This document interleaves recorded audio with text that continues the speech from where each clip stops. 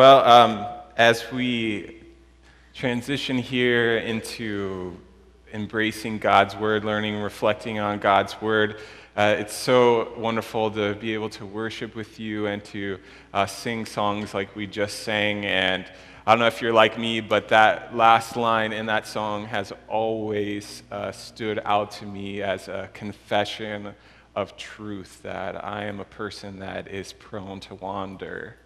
And I constantly need to be reminded that my duty as a Christian, as a follower of Christ, is to surrender and to give my God my heart.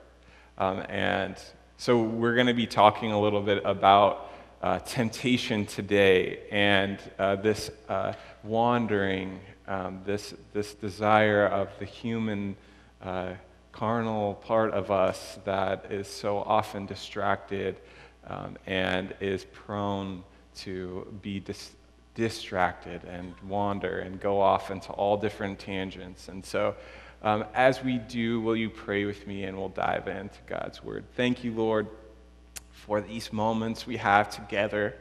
God, I pray that your presence would just speak, Lord, resound in our hearts. Lord, the things as we commune with you throughout the week in private, Lord, we bring them into this room together to share with one another. All the love and relationship and prayer. Lord, fill this place with your goodness, God. Open our hearts and our minds. Speak now, Lord, into what your will is for our next steps. Lord, help us to learn from your word. In your name we pray. Amen. So we are in a sermon series called Out of the Dust. And last week we had a wonderful sermon on the atoning sacrifice of Jesus. And that really set the framework for the next few weeks here as we looked at Leviticus and then in Hebrews how Jesus is our once and for all time sacrifice for the forgiveness of the sins of the world.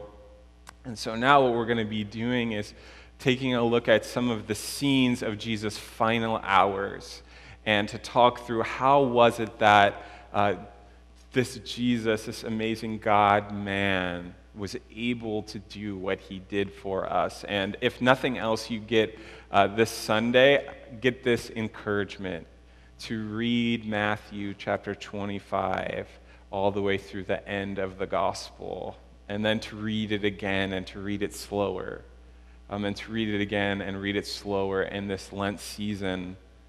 And I guarantee you that you will find some of the most beautiful things you have ever read as you meditate on these final hours. And so it's been a joy for me to look at our scene for today as Jesus is in the Garden of Gethsemane. And so will you turn with me to Matthew chapter 26? And I'll just read the scripture, and you can follow along in your Bible or on the screen, and then we'll talk about after. So it says this, Matthew chapter 26, verse 36. Then Jesus went with his disciples to a place called Gethsemane, and he said to them, "Sit here while I go over there and pray." He took Peter and the two sons of Zebedee along with him, and he began to be sorrowful and troubled. And then he said to them, "My soul is overwhelmed with sorrow to the point of death. Stay here and keep watch with me." Going a little further, he fell with his face to the ground and prayed, "My Father, if it is possible, may this cup be taken from me, yet not as I will, but as you will." Then he returned to his disciples and found them sleeping. "Couldn't you men keep watch with me for 1 hour?" he asked Peter. "Watch and pray so that you will not fall into temptation. The spirit is willing, but the flesh is weak."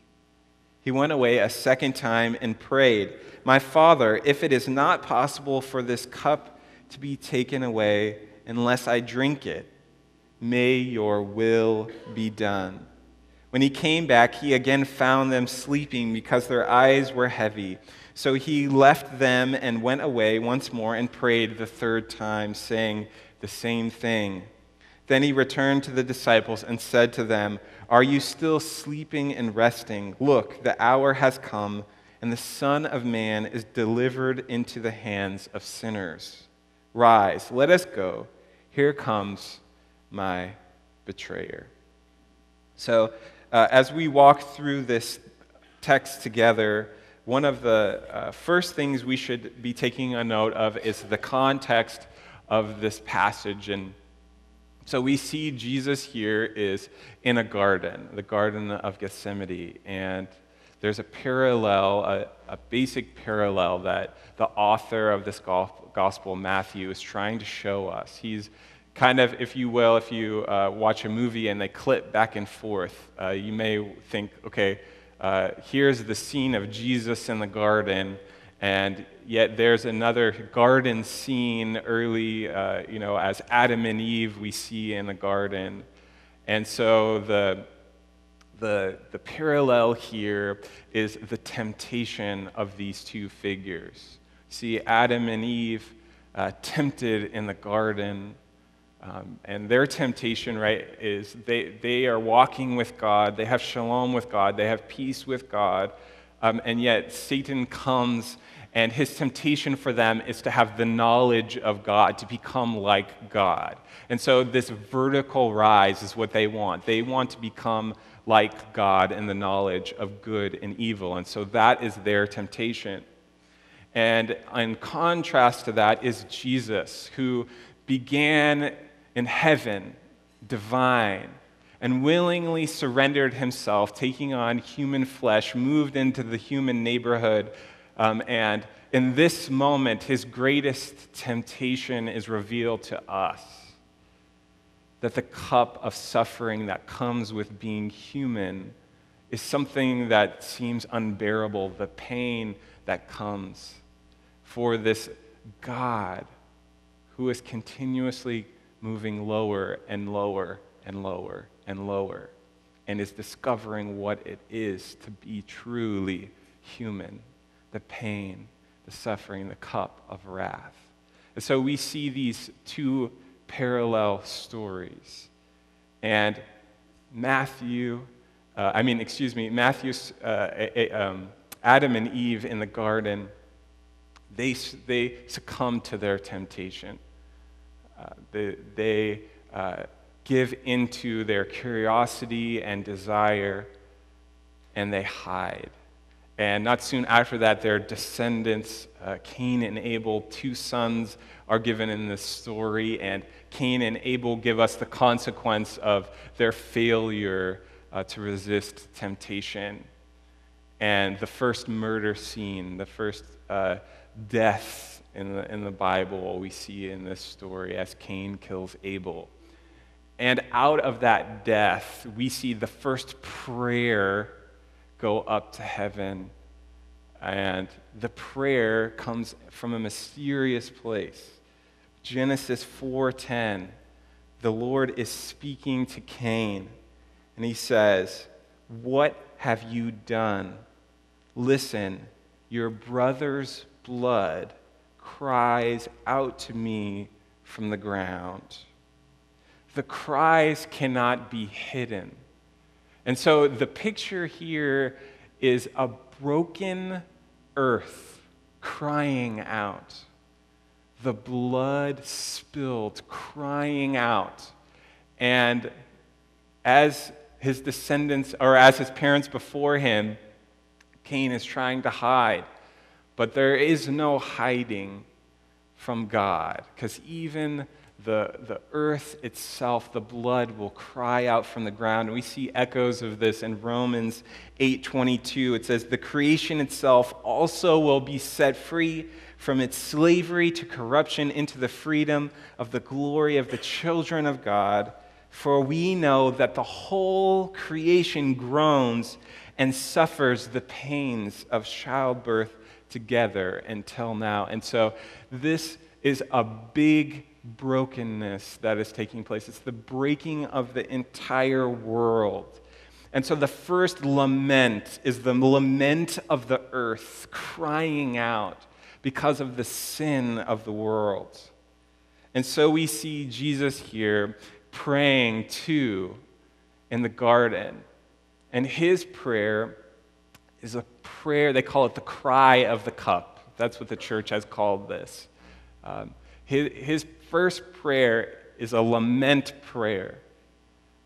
As Jesus is our great pastor of all of us, his great prayer was thinking of all of the humanity, all of the brokenness, all of the sin, and crying out to God because of the weight of that sin that he was being called to carry on his shoulders was so great that it caused him deep trouble and grief and sorrow unto death.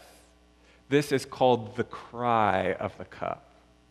And one chapter later in Matthew 27, we see the cry again of dereliction, it's called in the church, where Jesus is on the cross and he says, my God, why have you forsaken me?"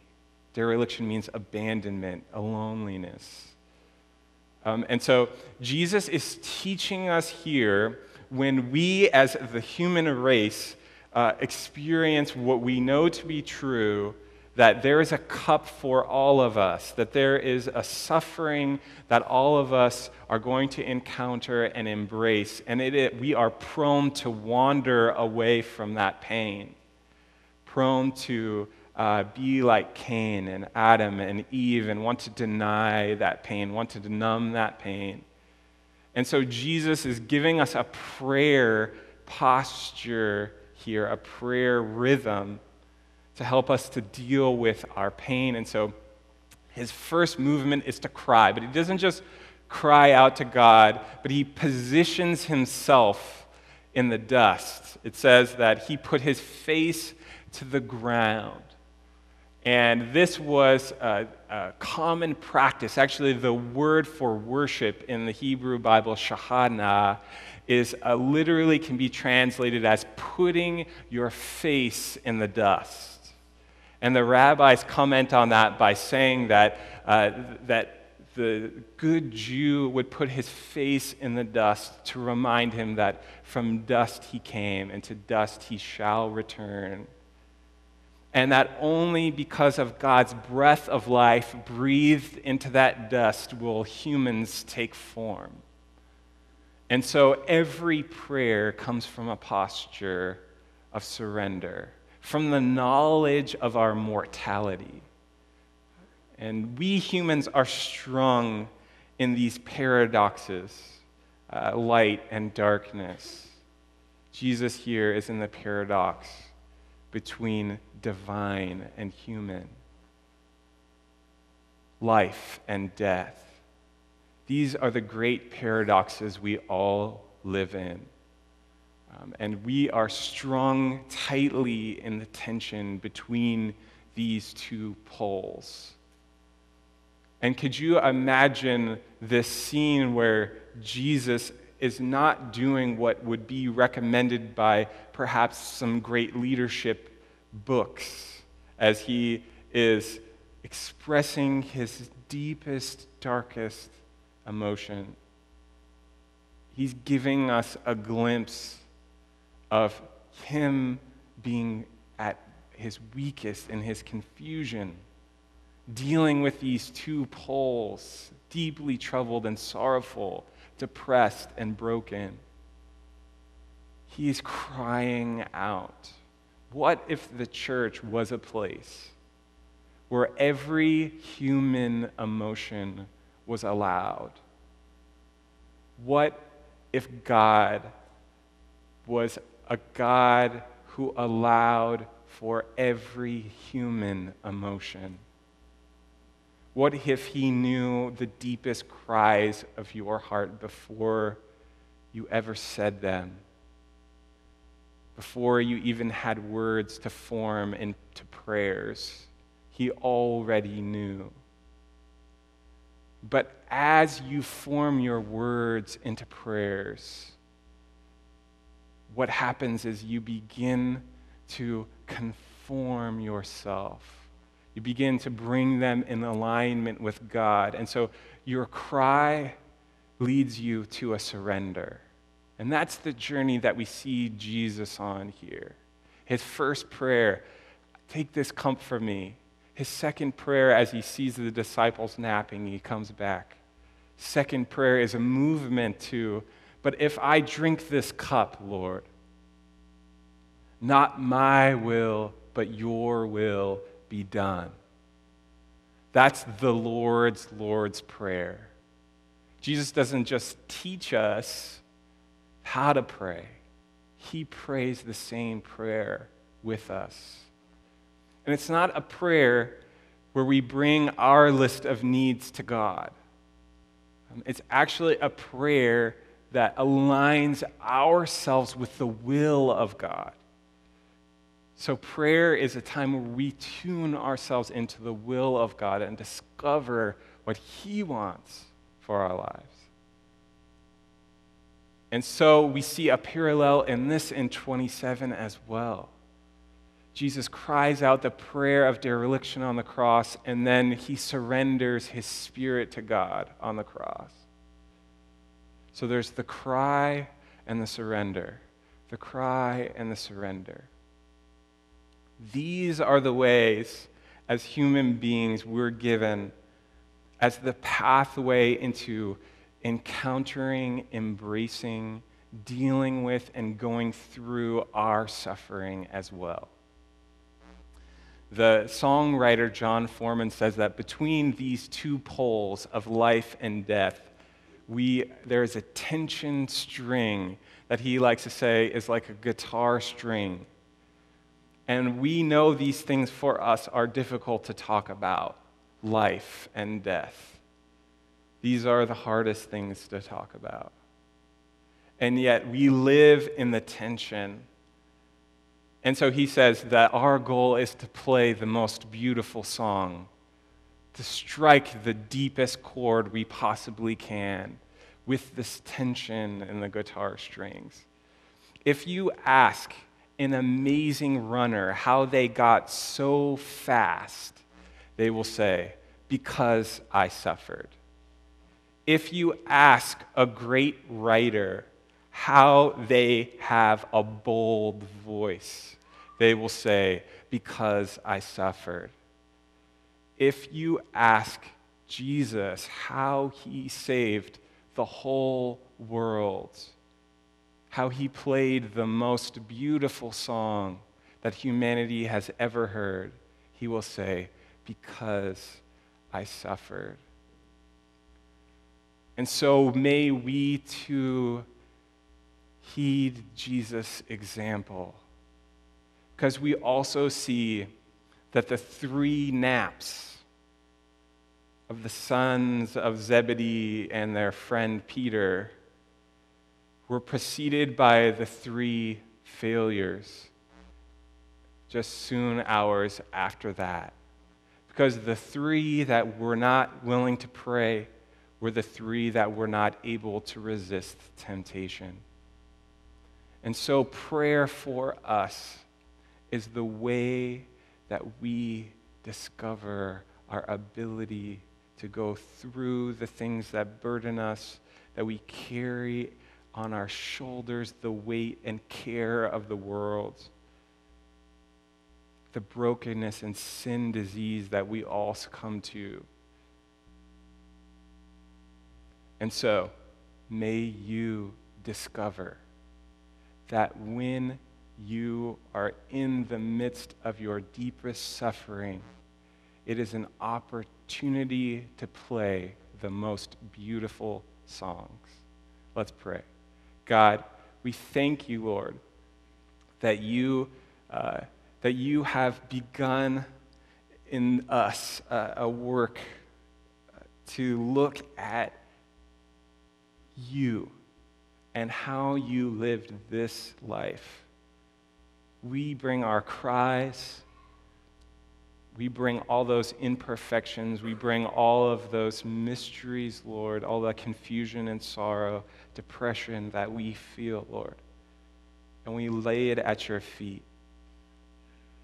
God, not our will, but yours be done, on earth as it is in heaven. In your name we pray, amen.